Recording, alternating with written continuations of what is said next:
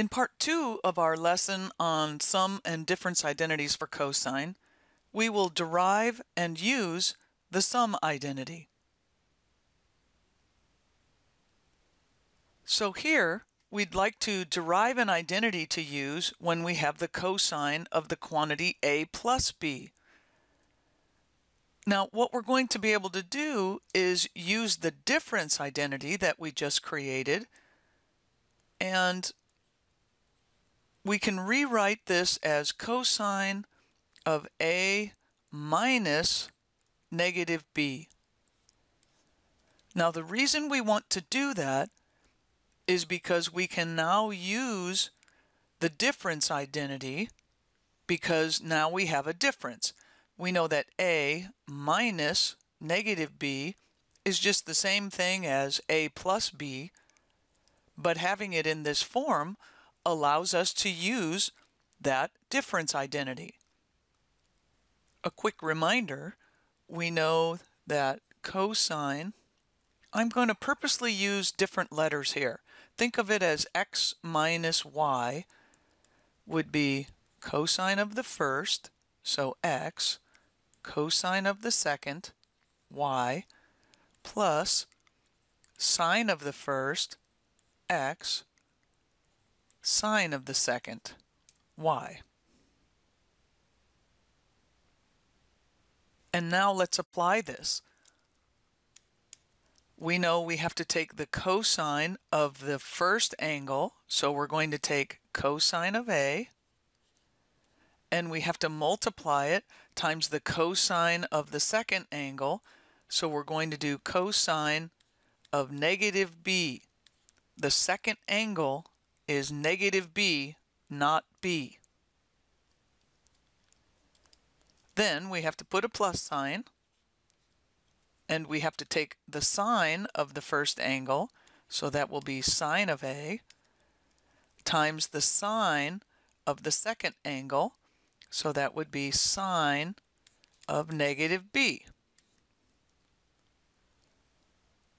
Now let's remember our negative angle identities. We know that the cosine of negative b is equal to the cosine of b because it's even, and the sine of negative b is equal to negative sine b because sine is odd. So we're going to substitute those values in. So let's see what happens. We have cosine of a. Then for the cosine of negative b, we know that we are substituting cosine b plus sine of a, we leave alone. And for sine of negative b, we know we have to substitute negative sine b. So this will simplify to cosine a, cosine b, minus sine of a, sine of b. Now let's bring down cosine of a plus b. We're just bringing that straight down here. Then this is what's known as the sum identity for cosine.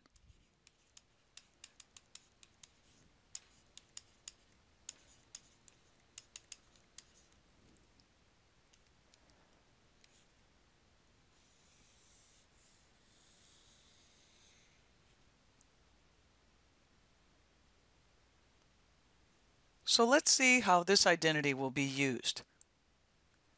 In this example, we have to find the exact value of the cosine of 5 pi over 12. Now you'll spot right away that 5 pi over 12 is not one of the special angles, and what we'll want to do is find a combination of special angles that will give us 5 pi over 12.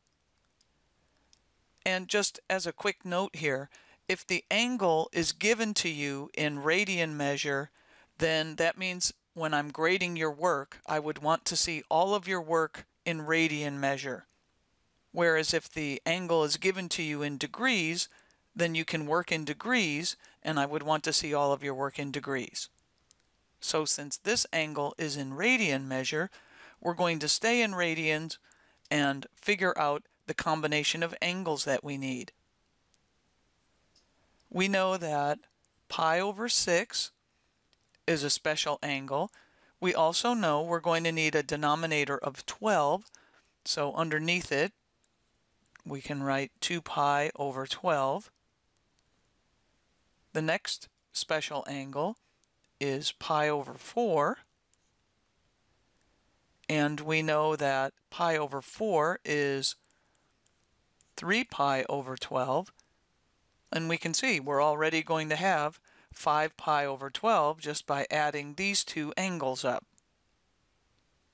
So we'll come back over here to the problem and write this as cosine of, we know we're doing 2 pi over 12 plus 3 pi over 12, but we'll want to write it in the more familiar forms of the angle, pi over 6 plus pi over 4.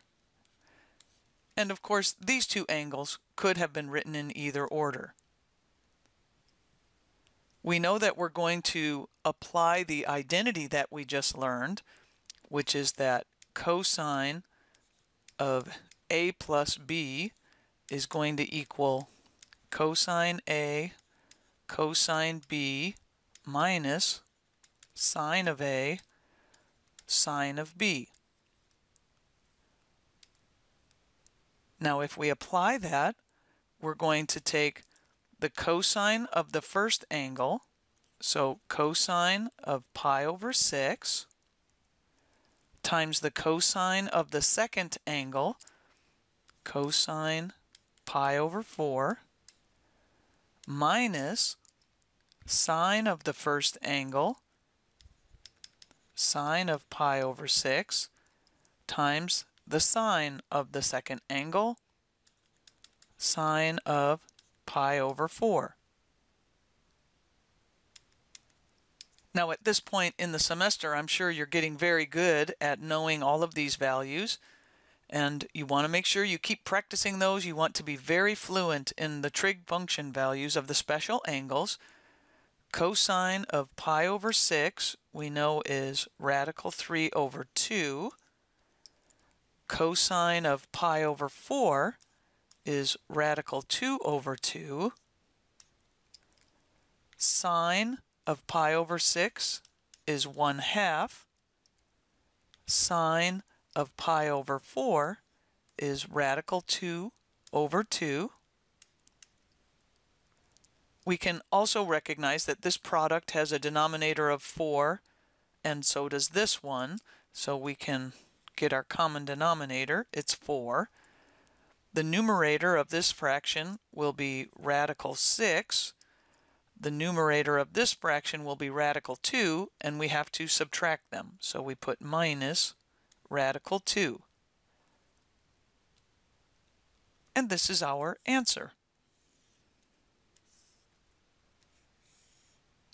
A quick reminder that radical 2 and radical 6 are not like terms, so they cannot be combined. This is the simplest form of the answer.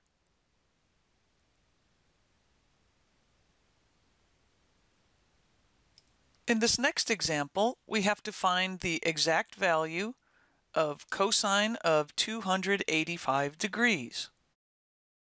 It's CYU time, so pause the video, work the example on your own, then restart the video to check your answer. This problem was given in degrees, so we're going to stay in degrees, and you have many options. Any of the angles that you choose to work with that add up to be 285 degrees are fine for you to use.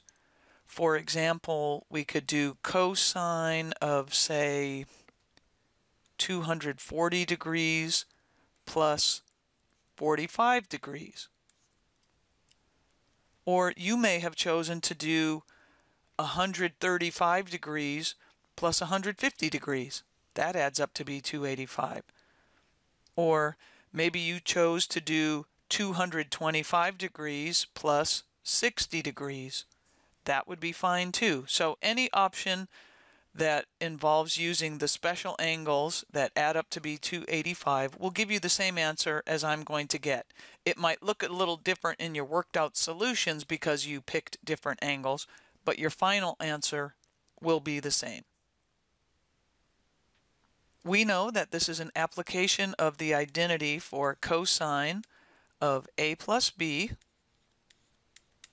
which is cosine A cosine B minus sine of A sine of B. So let's start filling in.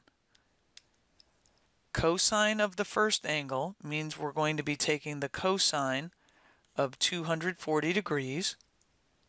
Cosine of the second angle means cosine 45 degrees. Then we have this minus sign. Sine of the first angle is sine of 240 degrees, and sine of the second angle is sine of 45 degrees. Now our job is to fill in the values. We know that the cosine of 240 degrees is negative 1/2. Cosine of 45 is radical 2 over 2 minus the sine of 240 degrees is negative radical 3 over 2, and the sine of 45 degrees is radical 2 over 2. We're ready to simplify now, and this will happen a lot. We can see our denominator is 2 times 2 in each case, so our denominator is 4. From the first product, our numerator is negative radical 2, and from the second product, because we have minus a negative, it's going to turn into a plus sign, and we get radical 6. Now remember, if you chose another set of angles, your calculation might have come out in a different order, so it might be that yours came out looking like radical 6 minus radical 2 over 4. Both of these answers are just fine.